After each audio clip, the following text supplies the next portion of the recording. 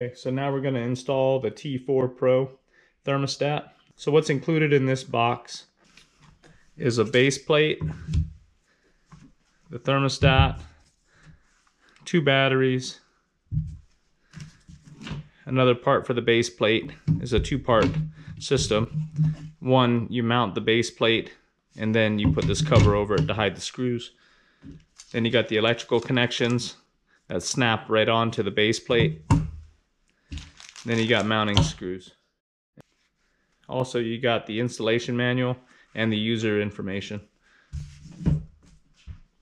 My goal is to mount this thermostat onto one of these 4x4 boxes with this switch cover plate.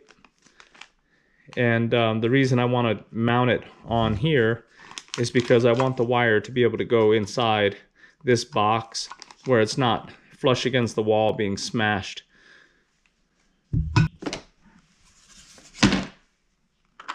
then I need one of these little plastic connectors for the thermostat wire.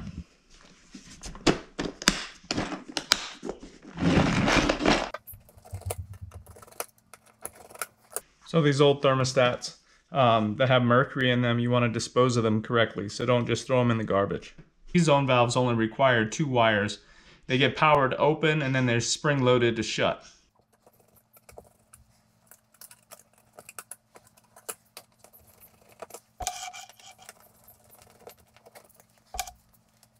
Okay, first thing I'm going to do is mount the box. I can use this one screw here, this one anchor. Put a level on here and then we can mark the other ones.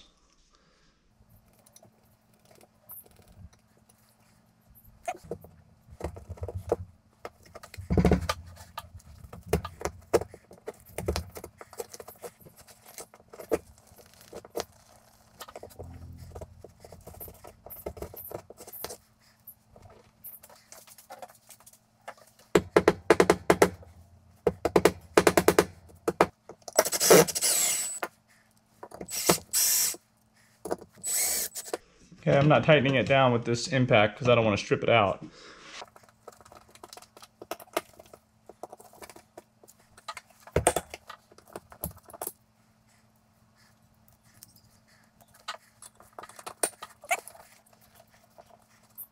Any extra wire, I like to just wrap it up around the insulation like this, and then I can just cut the end of it off.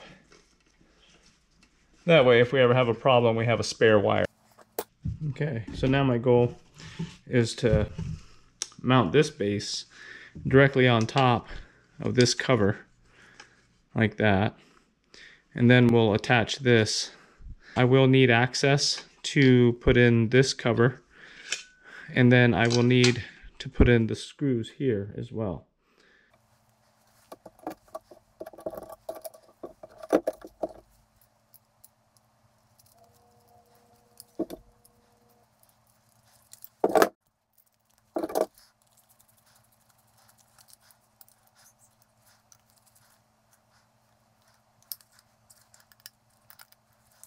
So I'm going to modify this cover, this base plate.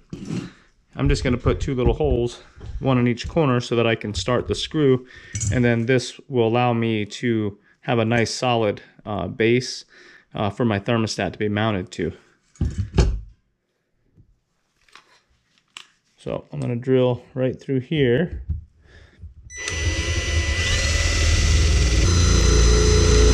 So now I can mount this and get access to my screws.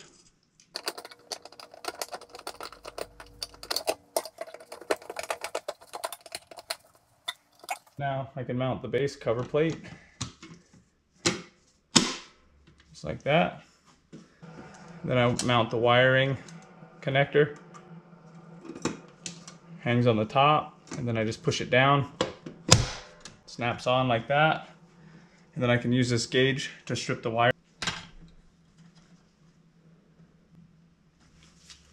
Just match that up just like this. Perfect. And then this one I can just match it up to the other wire. Now I'm going to use R and W. Red is the power coming in, which is 24 volts. So I just push it in right here, and you see the pin back here, it gets pushed down. Just slide it all the way in till the bottom's out. Tuck this wire back inside like that, and then go to W. And this is for the heat. As soon as it calls for heat, it sends power internally through the circuit board out W to energize the zone valve. So I just push these wires down like that. That way they're out of the way. And then I close this box cover. Now I just have to press the thermostat onto this base. And all these little pins that are inside of here, they all line up with the little holes on the thermostat base. Once you line it up, you just push it straight in. Now it's set up. I've already programmed this. If you hadn't seen that, I'm going to link it somewhere on this video. So I'm going to turn it up. Mode on. It's set at 70. It should click. Okay, just clicked heat on. Now the zone is flashing. Once it's done flashing, it times out and then the valve will open up.